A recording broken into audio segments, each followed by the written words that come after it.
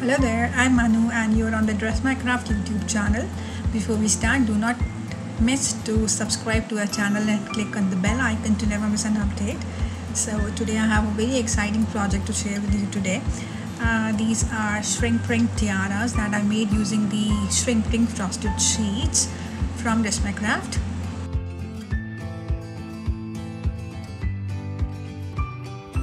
I hope you will like them, and let's begin.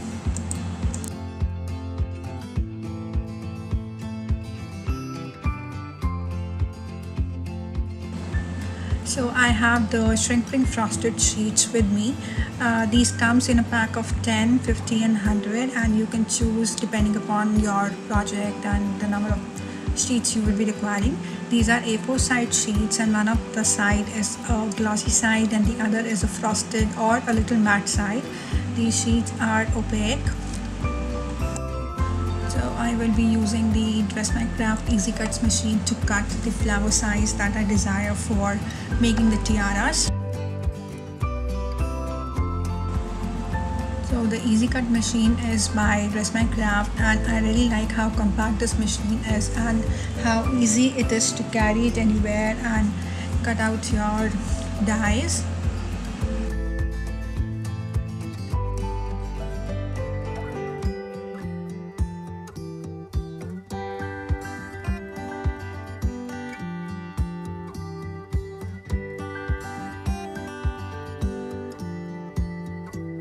So once the cutting is done, we will color these Shrink Prink sheets using the kind of medium you would want to color it with. You can basically use any kind of coloring medium, be it watercolor pencils or acrylic colors or the pastel colors. I am using the oil pastel colors because currently I'm having these. You can also use color pencils, and any wide variety of coloring medium can be used for these sheets to color. I am also coloring on the frosted side of these die cuts. The coloring tip that I would like to give over here is that you need to really blend your colors very well, and your finishing product depends on how good and how much blending you have done for all the colors. So be extra cautious while you are doing it and make it even and uniform all across.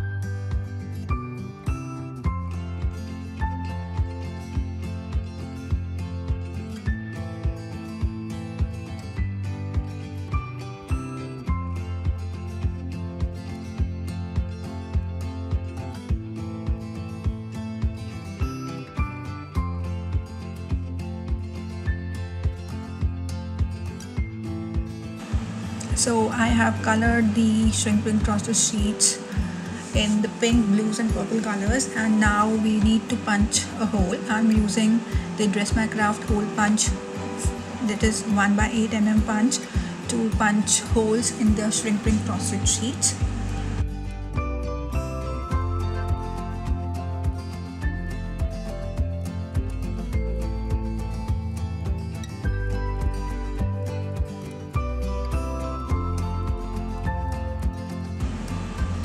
And now is the time for the most exciting part, to see how these sheets curl and twirls and take its perfect shape. So be sure and just make sure that you use a little cotton cloth over your embossing pad to make it heat resistant. Another thing you need to make sure is that the hardening time for these petals is very less. So it's hardly about like 5 to 6 seconds. So you need to make sure that you press down your flower petals into the desired shape as soon as it is done. So I've just placed a little diamond stud in the middle of the flower to show you how beautiful it looks, how pretty it looks once it is done. But you also need to make sure that the flower for it to obtain the flower shape, you need to press down the petals when it is hot.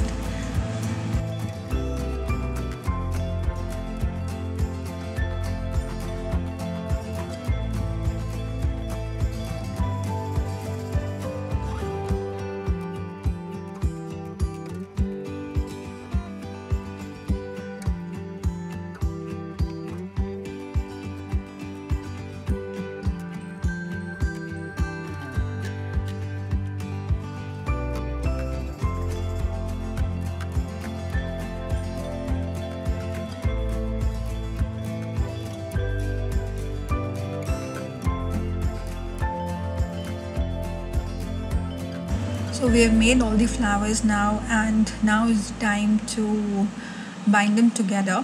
So I am using metal over here, a wire, and then I would be inserting the diamond stud in these. So I'm using the E6000 glue.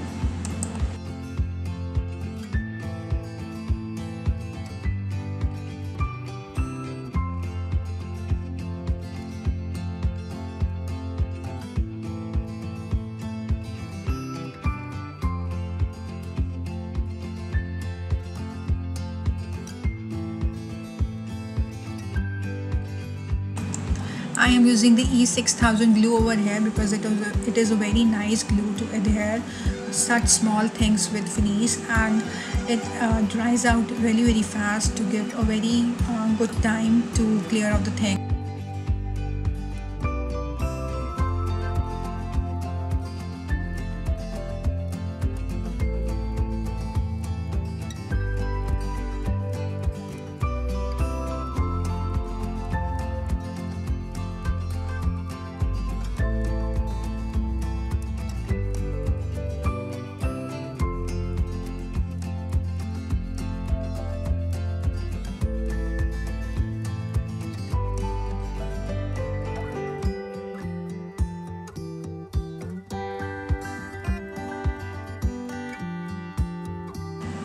So once our flowers and petals are done, to make the base of the tiara, I am taking the wires that are used to make the flower stems, and I would make them into a round shape and bind, or no, just join two of them together to make a round circle.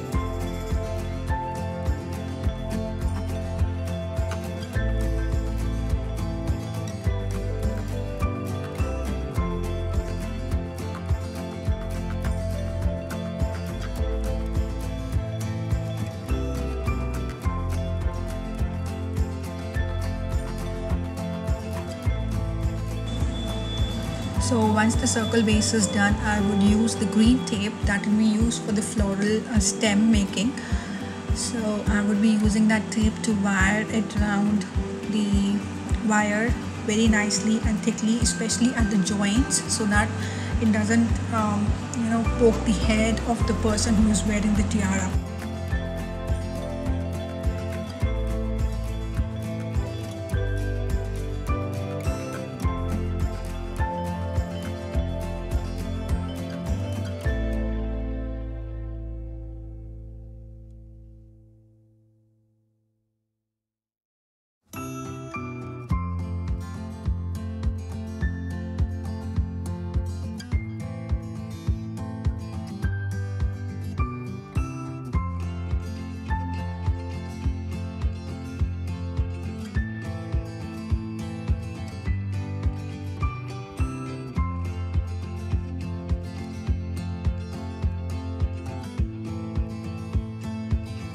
We would now be wrapping up the flowers around the stem, the base of the tiara.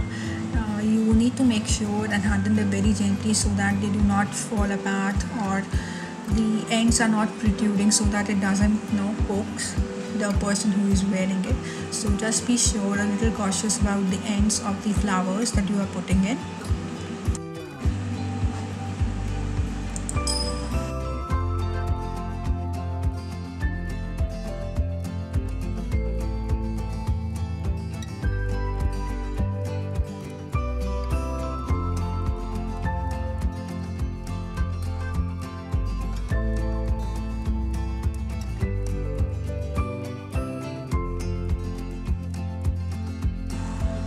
So I also decided to add a little white pearl between each of the flowers because it looks really very nice, and I am kind of really obsessed with round pearls, especially the ones in the creamer shades.